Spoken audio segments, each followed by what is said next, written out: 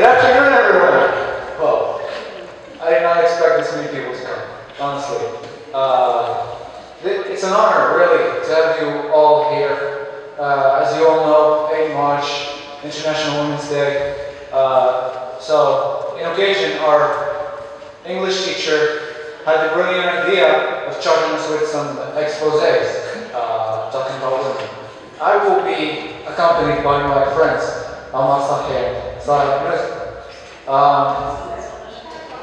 and again, thank you for coming, thank you for your time. It's really an honor to have you here. I'll leave the stage to my friend.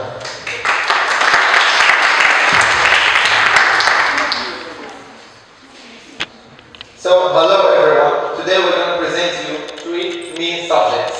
The first subject is women in Islam. So, the experience of Muslim women vary widely between and within different societies at the same time. Their adherence to Islam is a shared factor that affects their life to a varying degree and gives them a common identity that might serve to bridge the wide cultural, social and economic difference between them.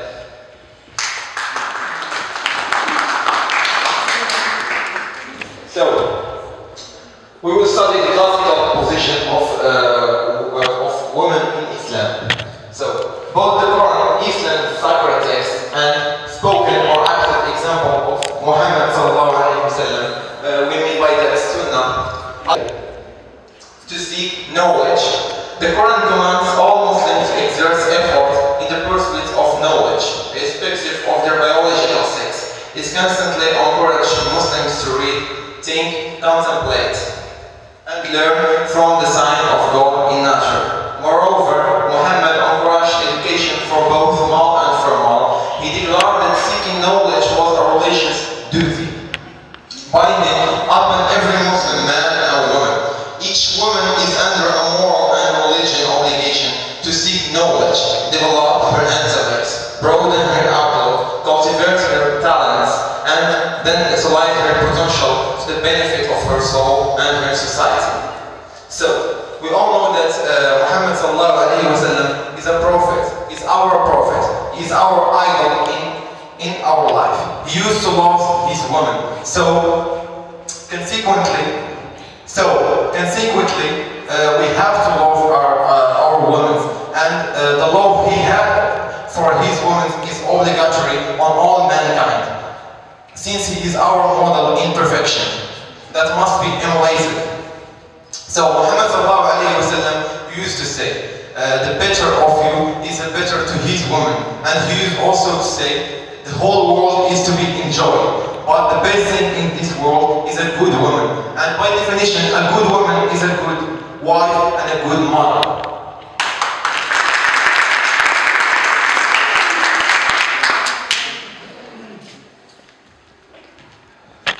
So, we will see some property rights of Muslim women in Islam. So, for men is a sharp from what the parents and neo-Latin believe, and for women and covered only upper class women. Over time, while women's rights have improved elsewhere, those in many Muslim-dominated countries have remained comparatively restricted. Women property rights in the Quran are from parents and neo-Latins. A woman, according to Islam tradition, does not have to give her pre-marriage position to her husband and receive a mahr. That means a dowry. A woman receives through employment or business after marriage is hers to keep and need not contribute toward family expenses. This is not once the marriage is consummated. It is exchange for tamkin, sexual submission. A woman is entitled to nafaqa, namely the financial responsibility for reasonable housing, food and other household expenses for the family, including the support for entirely on the husband. In traditional Islamic law, a woman is also not responsible for the upkeep of home and may limit payment of any work she does in domestic and women in Islam. A female, whether a newborn or a widow, is not in any way a disgrace, either to an individual Muslim man or to Muslim society at large. She cannot be buried next to her husband, but Islam gives her the privilege, gives her a second chance to remarry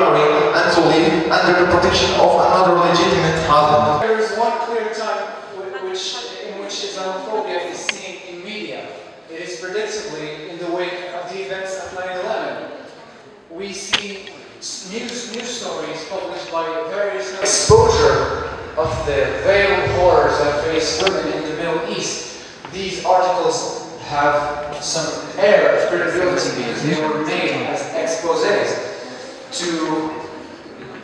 they were made as exposés claiming to uncover secrets long hidden and to be a source of truth for the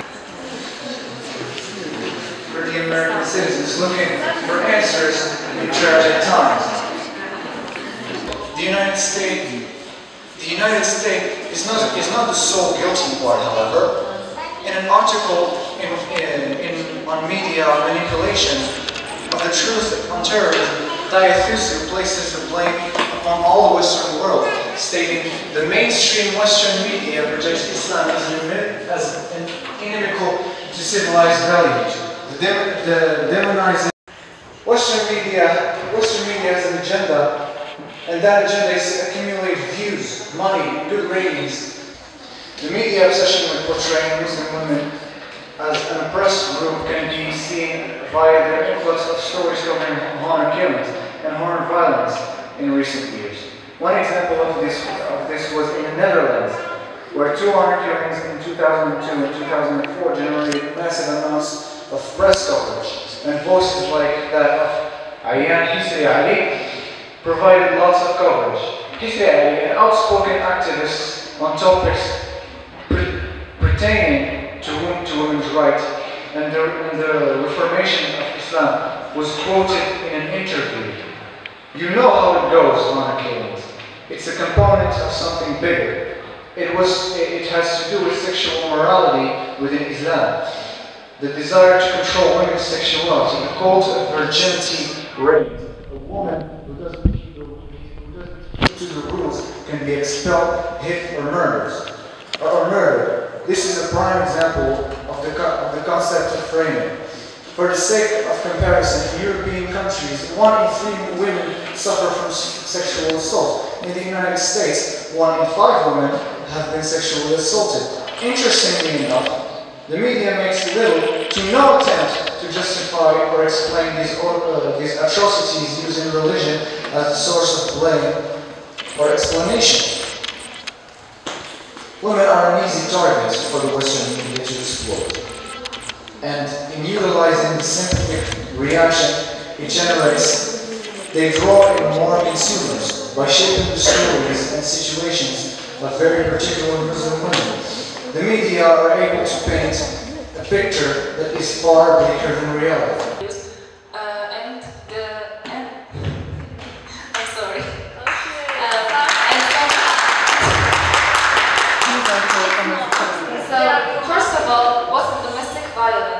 The domestic violence, also named as domestic abuse, occurs. Now we're going to talk about the types of violence. There are some different types. First of all, the physical one include any common violence. It could be a gun, a knife, kicking, punching, breaking bones, and it continues. The second one is emotional, like the abuser is yelling or screaming at the victim. The abuser forcing someone to participate in an unwanted sexual activity. Then we have the second way, which is an uninvited and unwelcome verbal or physical behavior of a sexual nature. And now we have a picture explaining the cycle of violence.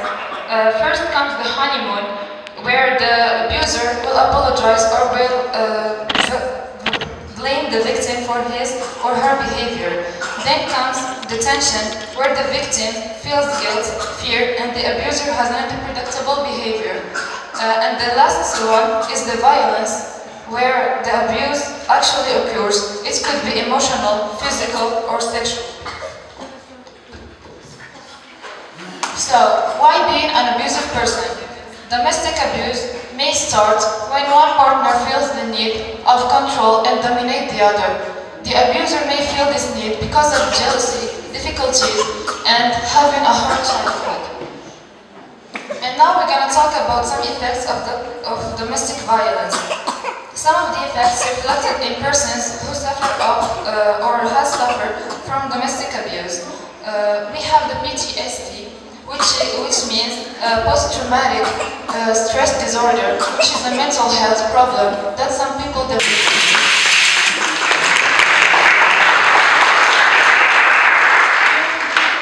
بسم الله الرحمن الرحيم والصلاة والسلام على أشرف المرسلين. أيها الحضور الكريم، إدارة وهيئة تدريس وتلاميذ، يسعدنا نحن تلاميذ قسم الثانية باكالوريا وعلوم الرياضية أن نقدم بين أيديكم هذا العرض احتفاء بالمرأة في يومها العالمي، راجين من الله عز وجل العون والتوفيق على بذل شيء من الشكر والتقدير للمرأة على أنه جهد مقيم، وإلا فإن صحائف الشكر وباقات الورد ودواوين الشعر قليلة في حقها. أما عن احتفائنا المتواضع فيضم فقرات مختلفة باللغات الثلاث العربية والفرنسية والإنجليزية، يتناوب الزملاء الأعزاء على تقديمها، لكن قبل ذلك لابد من تقديمها على هذا اليوم المميز. اليوم 8 من مارس يوم لا كالأيام، يوم تشرق فيه الشمس متجهة بوشاح أنوثة تتوسطها من السماء، تلقي التحيات على بادرة البذور في المجتمع ورعية. اليوم الذي تنحني فيه حروف اللغة العربية احتراما وإجلالا أمام نور النسوة وتائب المرأة فيها، فإنها الدليل القاطع على ذلك. ثم إن المرأة مثلا هي زارعة البذور في تربة المجتمع إن خيرا أو شرا، لأنها مهد الطفولة ومدرسة التربية الأولى ومستودع الانطباعات والقيم، والمرأة الناشرة لثقافتها مهما كان مشربها ودرجة تثقفها، فسواء كانت عالمة أو أديبة أو معلمة أو ربة بيت، فإنها تؤثر تأثيرا في محيطها، ودورها في كل ما ذكرنا وغيره دور لا غناء عنه، وهي شقيقة الرجل في الحقوق والواجبات، تكمله وتسانده وتعينه وتأخذ بيده. وقد عرف العصر الحديث تطورا في دور المرأة إذ نجدها. لكن ماذا عن الفلسفة والمرأة؟ وماذا قال الفلاسفة عن المرأة؟ جوابا على التساؤلات المطروحة أترككم مع بعض أقاويل الفلسفة عن المرأة ومعانيها مقدمة من طرف بعض من زملائي فليتقدموا مشكورين. لأن ثقافة المرأة بكل ما تحمله من قيم ومعاني فضيلة ستنعكس على أبنائها وأبناء جزء من المجتمع، بل هم مكون الأساس لمجتمع الغد، وهكذا تكون ثقافة المجتمع مساوية لثقافة المرأة.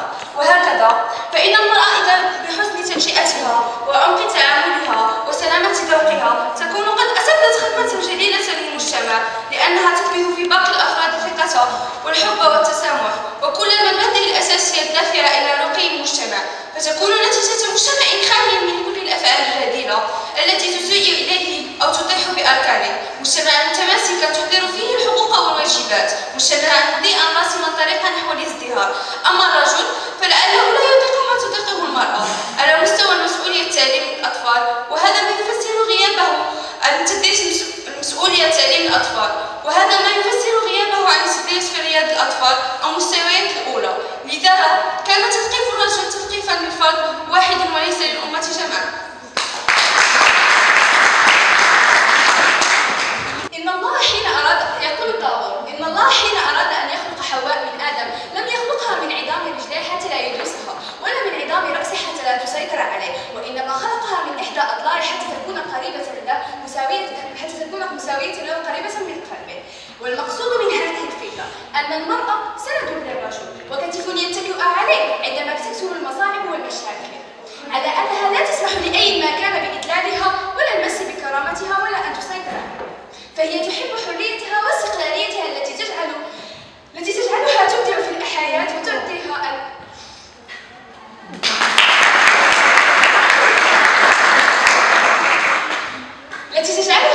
الحياة وتعطي كل ما لديها، فهي بلا شك تمنح الحياة ألوان.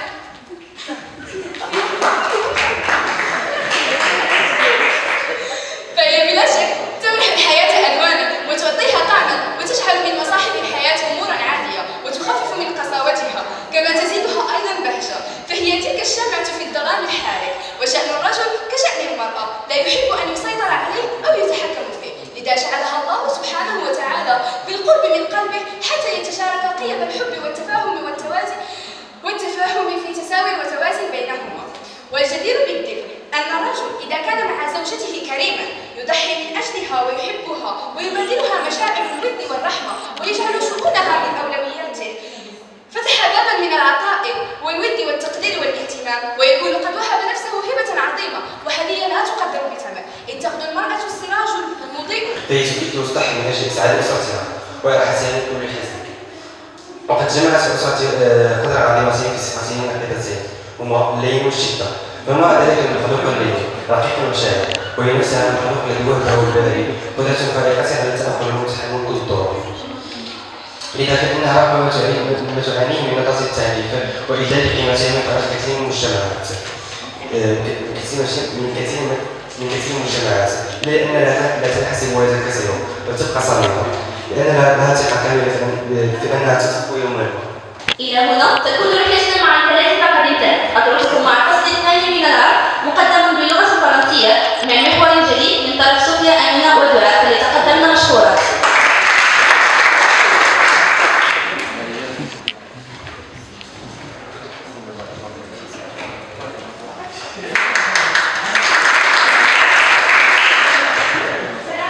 La femme est un être dont l'humanité tout entière ne peut s'en détacher. La femme est l'amour. Sur ceux sur leur terre et sur leur peuple, elles ont créé et apporté de la beauté à ce monde à travers la littérature, la peinture, la sculpture, les limites du corps humain. Comme tout être humain, ils étaient courageuses, ambieuses, féministes.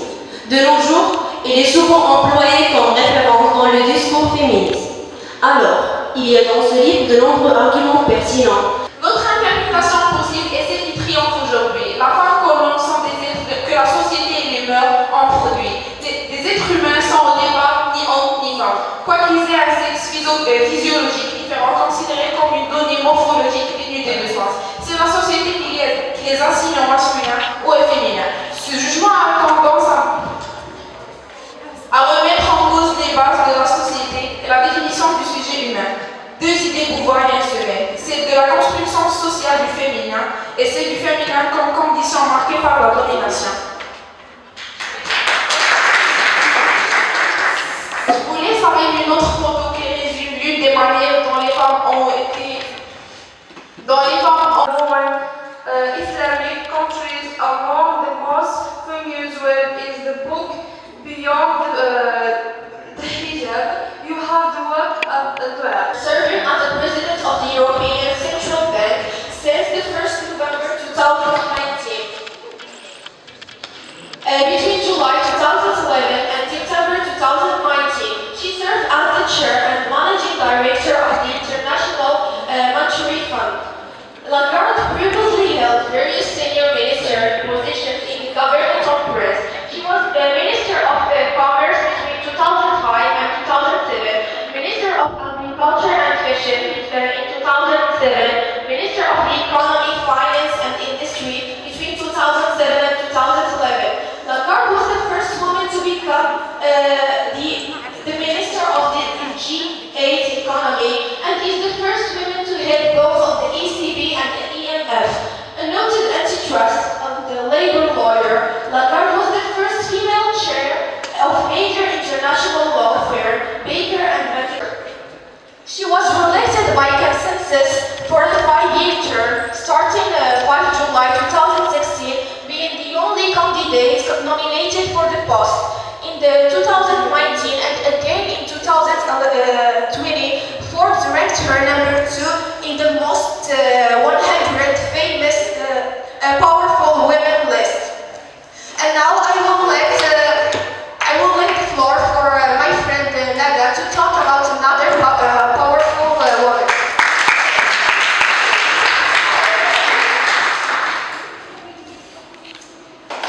At the age of 27,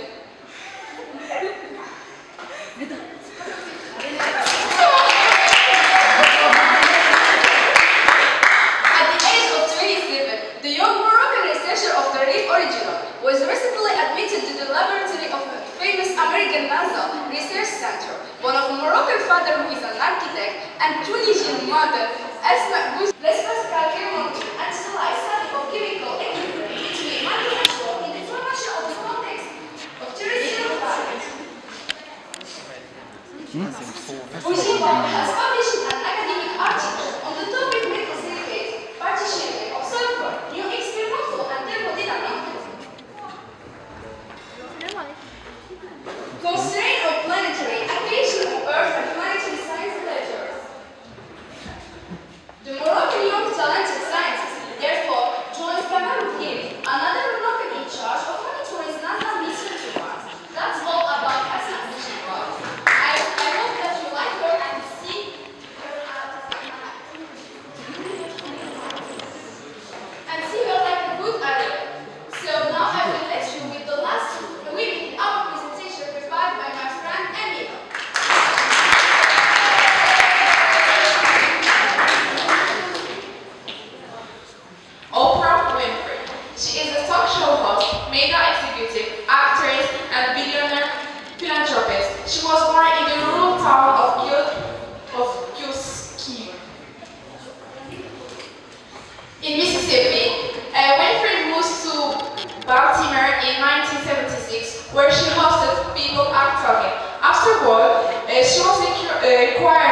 by a Chicago TV station to host her own morning show.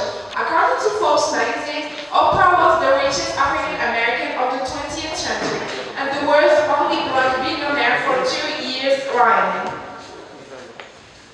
Life magazine hailed her as the most influential woman of her generation. She is a dedicated activist for children's rights. In 1994, President Bill Clinton signed a bill into law that Winfrey had proposed to Congress, creating a nationwide database of convicted child abusers. In 2002, Winfrey was made the first recipient in the Academy of Television Arts and Sciences Bob Hope Humanitarian Award.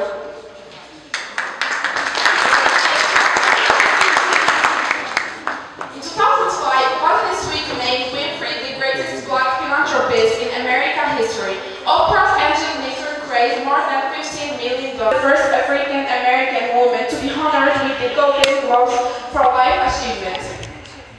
As she ended one of her powerful speeches, I will end mine by: I want all the girls right here now to know that a new day is on the horizon. And when that day will come, it's because of a powerful woman, some of whom are right here in this room, and some pretty phenomenal men who work hard to make sure that they become the leaders who take us to the time when nobody ever had to say me too again.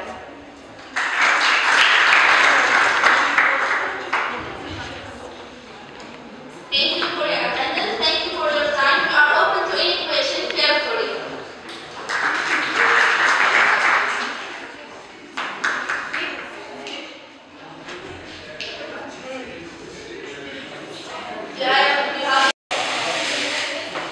وفي الختام لا يسعنا إلا أن نشكر حضور الكريم ونبارك للمرأة في جميع ربوع العالم هذا اليوم المتميز، على أنه وإن كان يوما واحدا في السنة إلا أن في الأعراف الكرام كل يوم هو يوم للمرأة، بها يحتفل في كل عصر وحين، وكيف لا وهي الأم المعون والزوجة الحبيبة والأخت الكريمة والابنة الحنونة. وقبل أن نسدي الكرام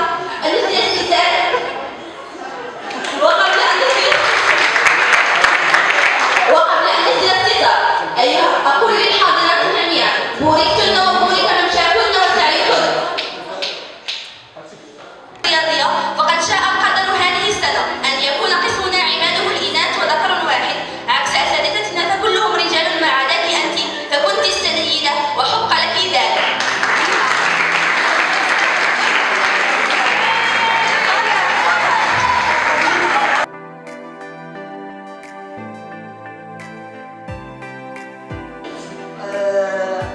أحييكم أيها الحضور الكرام، تلميذاتي العزيزات، تلاميذي الأعزاء. أقول لكم نلتقي اليوم في هذا الجمع المبارك في يوم لا مثيل له، كل باسمه الجميل، كل باشتهائه الوجود الأتيه. أقول لكم أنا سعيدة، نحن سعداء بأن نكرم المرأة، أن نكرم الأستاذة، أن نكرم الزوجة، أن نكرم الأخت، أن نكرم الابنة، أن نكرم كل بنات حواء، كل سيدات، أن نكرم كل بنات حواء، أن نكرم سيدات الأسماء بلغة الضوء، بلغة الدار، بلغة الحب، بلغة الأرض. أقول لك أنت الأجمل، أنت الأبهى، أنت الأروع. شكرا، ودامت كل الأيام، كل المناسبات. أنت عيدك ليس يوم واحد، ولهذا هذه السنة العام كله عام المرأة. لذلك نحن ينبغي أن نكون سعيدات سعيدات لأننا لسنا لنا يوم واحد للاحتفال، وإنما أيامنا كلها عيد. شكرا لمن هيأ هذا الحفل، شكرا لمن أخرج هذا الحفل من الوجود بالقوة إلى الوجود بالفعل على حسب تعبير أرسطو. شكرا لإدارة